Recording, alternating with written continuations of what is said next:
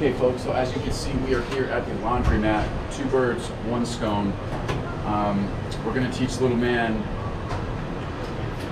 the leash today, okay? Now the most important thing is positive experience, right? I'm gonna tell you the mistake people make. They put a leash on around a dog's neck, a little puppy like this, 13 weeks, 14 weeks old, and they just immediately start applying pressure to the neck. It's a very foreign, very new feeling, okay? So we're gonna allow the guy to go all over the place, and we're gonna use food as the lure to desensitize him to having it on his neck. And if he steers off that way, I'm actually gonna let up a little bit. I'm not gonna apply too much pressure because I don't wanna give him a negative association to the leash right off the rip. Does that make sense? So there's a multitude of things happening here. Yes, I'm shaping a heel, but we're in a new environment to him. He's very new to the world in general. And so the last thing I'm thinking about doing is compulsion work, which in this case, I'm referring to like making him follow me, making him heel, nice loose leash walk. That's not an important phase right now.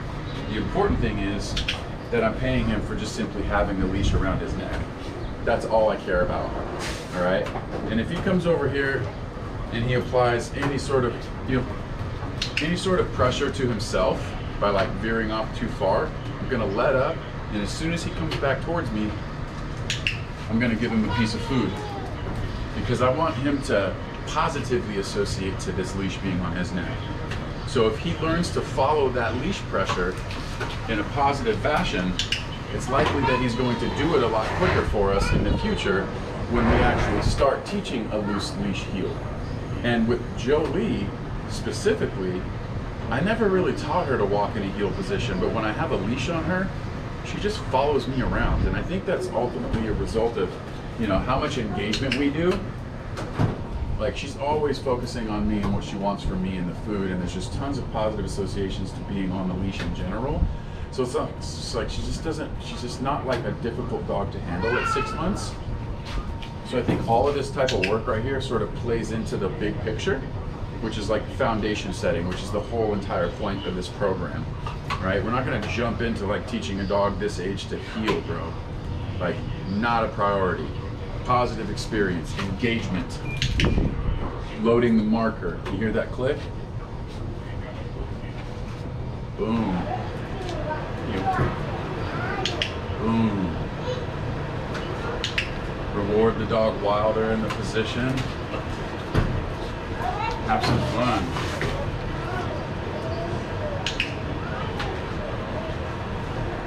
Have some fun with it.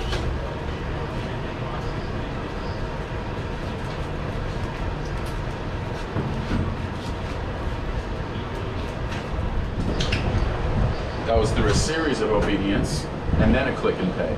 I like to switch it up. Consistently inconsistent, which is good in this way, in this regard. Setting up new patterns, shaping new behaviors. Do this, this, this, this, this, and then get paid, as opposed to just,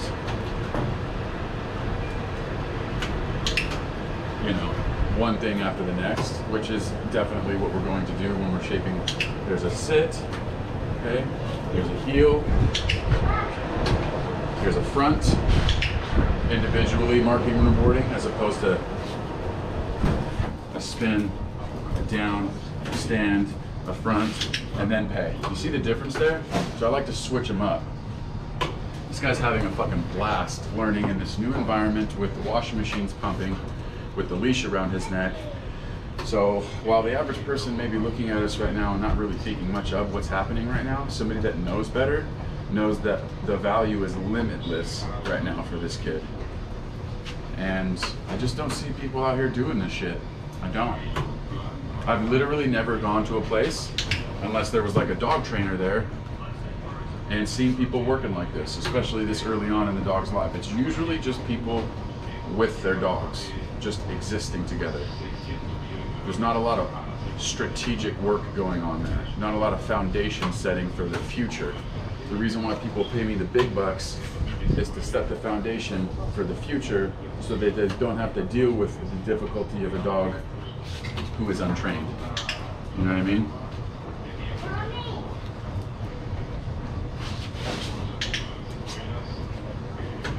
Off. Okay, that's good for now. Big win.